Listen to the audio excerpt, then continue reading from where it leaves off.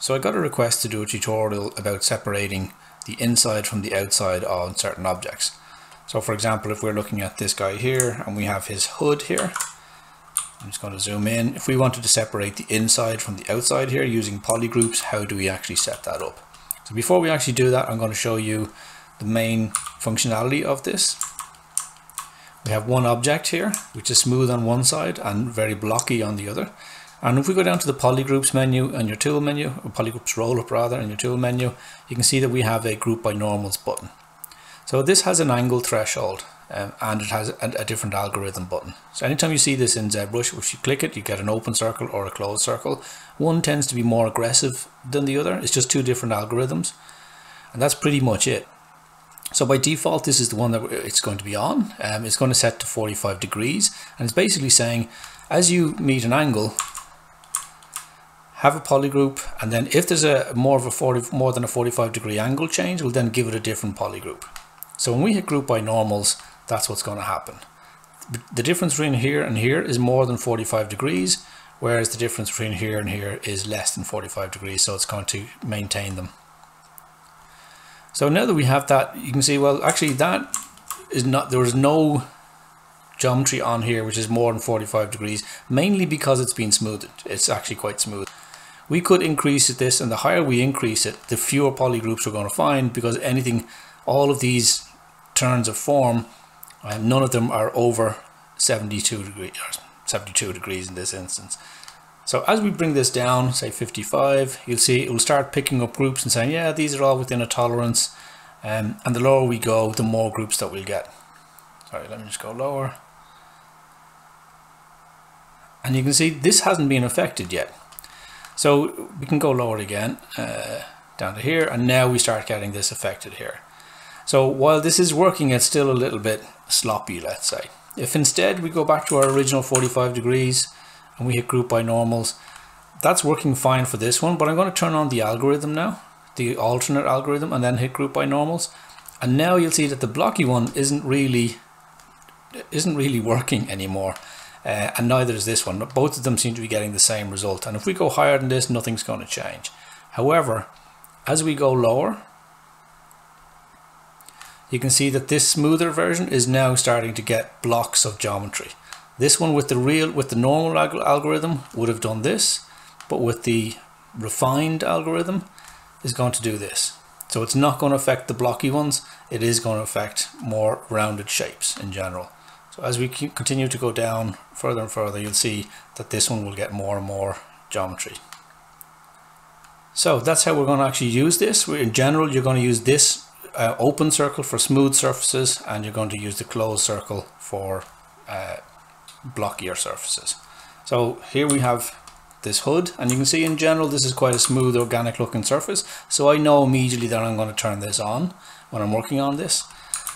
So if I hit the Group by Normals now, taking the default of 45 degrees, and just hit the button, it's going to give me this result here. And this isn't too bad. We've now already kind of separated the outside from the inside, and it's given us different groups along the edges in here. So if you hold down Control and Shift, you get your select tool, at which point you can click on one and you can isolate that. And you can see what we have here. I can Control, Shift and drag to see the inverse. And while that's working, we have some extra edges around the connecting pieces, as it were. So while this is okay, it's actually giving us a turn of form here that I would rather have as two separate polygroups. I want these interior edges to be treated the same way it did these. I'd like them all to be separate polygroups that I can actually enter or use. So if I reduce this number, let's go down to say 35 degrees and hit Group by Normals again. And you can see now it's actually given the interior piece here a separate polygroup to this piece over here. And we have the option to separate these out nice and easily. However, if I was to go down even further to say 30 degrees, you can see it's given us a better surface on the top, but it's also started splitting the inside into multiple surfaces as well. So this is, and the same for the outside. You could always join them afterwards, that's not a problem, but it's just to be aware that if this number goes down too low, you may give yourself problems. So you kind of have to find a happy middle ground. For me, let's say 35 gave me a decent result here. One that would allow me to hold down Control and Shift and select this surface here, click on it again to hide it, and then click on this surface, and that will give me all of the other pieces as separate elements. We can hit Control W to create one polygroup for all of these, and then Control Shift to bring everything back. And now we have an interior and an exterior. If this wasn't the case, if you don't want to use polygroup by normals, you do have another option. So if I'm just going to press Control W to reduce all of this to one polygroup, and the other option we have is the Select tool. So when you hold down Control and Shift, you can choose the Select Lasso tool, and if I click on that, what that does is it allows you to hold down Control and Shift and click on an edge, and that edge, if it's in a ring, it will basically just select that and then hide that entire ring. So I'll hold Control Shift tap to bring everything back, but Control Shift tapping on any edge will look at that loop and hide all of those polygons. So if your model was originally generated using, for example, subdivided meshes, well then more than likely you're going to have loops that make sense, that will actually run all the way around the model. So for example, I can come in here now and say, well actually I'm going to hide this loop, and anywhere where I have a hole in the model I'm going to hide these loops. This one here, we need to do the bottom as well, and this is a worst case scenario, you know, we can hold down this edge, so we've hidden that one, holding down Control and Shift. We'll do the other ear and the top. So Control and Shift, Control and Shift, hide that, and we go to the top here. Let's get in a little bit closer, Control and Shift, and we'll hide that. So these are now separate. Those loops are hidden, and because they're hidden, it means that these objects are no longer touching each other, the front and the back. So now if we go to polygroups, all we have to do is hit auto groups, and that will look at those two islands that are no longer separate or no longer touching, and basically say, okay, well, I'm going to give them two separate polygroups. So at this stage I could hit Control Shift to bring back the one that we had hidden, and we have that as a dividing one if we want. If you wanted to add that to one of the others, you would literally just hold down Control and Shift on one, on a point rather than the edge, because you don't want to just hide the loop while we have this open.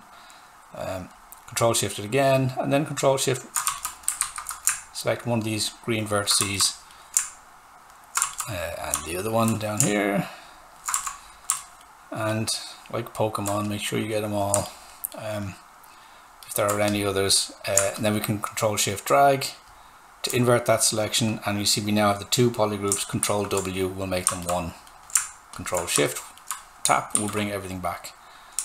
So we could separate them out like that. There are other instances where you won't have that option.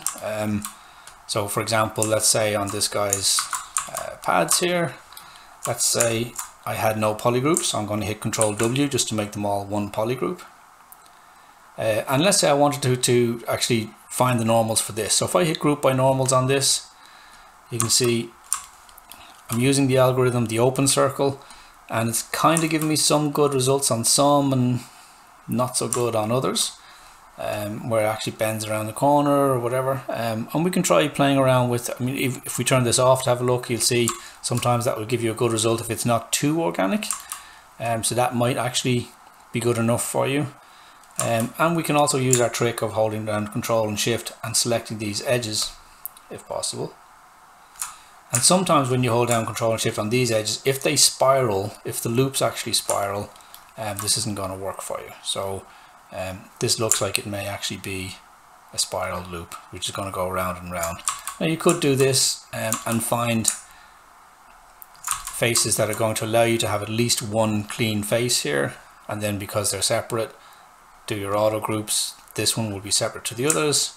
Control Shift will bring everything back, and then you can isolate a single group using Control Shift and hold Control W to make all of these a single group. And yeah, you can do that. You can do that. The other option is if it is giving you bad results, and I'm just going to auto group this with everything open. So we see them all as one, just so I can isolate a single object. I'm just going to take one of these, let's say this one. So if I don't have, and this looks like it is a spiral, it's not working very well, I don't have a loop that's just going to go around this cleanly. So the other option is just to create one. So you can do that by holding down Control and Shift and choosing the slice curve. So with Control Shift held down, as you pull out this curve here, if you Alt or tap the Alt key once, you'll get a curve here. Keep on tapping it as often as you need to. And you can even let go of Shift as you're in the middle of this. But if your curve isn't perfect, press the space bar and that will allow you to kind of position it a little bit better. And once you're happy with it,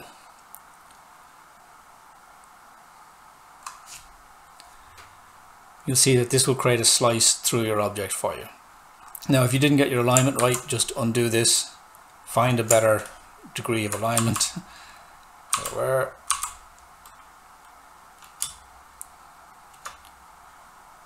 and hit Alt as many times as you need until you get that nice clean look there. So once you have, now you have a polygroup. If you want to ZRemesh this for whatever reason, if you don't like these triangles and you don't want to go cleaning them up, you can go down to ZRemesher, say give me the same amount of polygroups, turn on keep groups, don't smooth them, and then just hit ZRemesh, and that should give you a polygon count roughly what you had. Now it'll bring everything else back because I had the others hidden, but you'll see that will have cleaned up those triangles and given you a front surface that you could work on. So yeah, I hope this helps you out in whatever project you're working on. Don't forget to hit like if it did. Alright, bye.